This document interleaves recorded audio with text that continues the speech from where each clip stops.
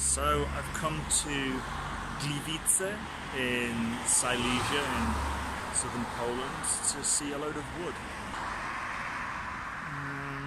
Wrong wood. There we go.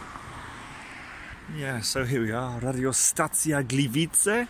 It's part of the Industrial Heritage Trail in Silesia, of which there are numerous other places, and there they are. And there is a museum here, but it looks like you can just walk in. It's just like a nice little park and gardens.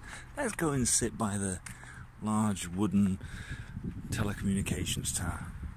I think what they've done here is really cool. They've made it such a nice park, and they've made it the centrepiece of the park. I can't hardly see anything, it's so bright today. At 111 metres tall, it's actually the tallest wooden structure in Europe.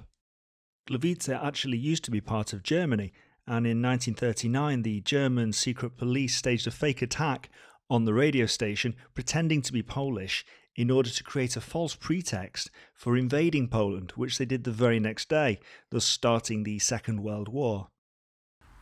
It actually kind of looks like the rigging on a mast. So there you go. I don't think it's worth coming all the way to Gliwice to see, but if you're in the area, it's pretty freaking cool.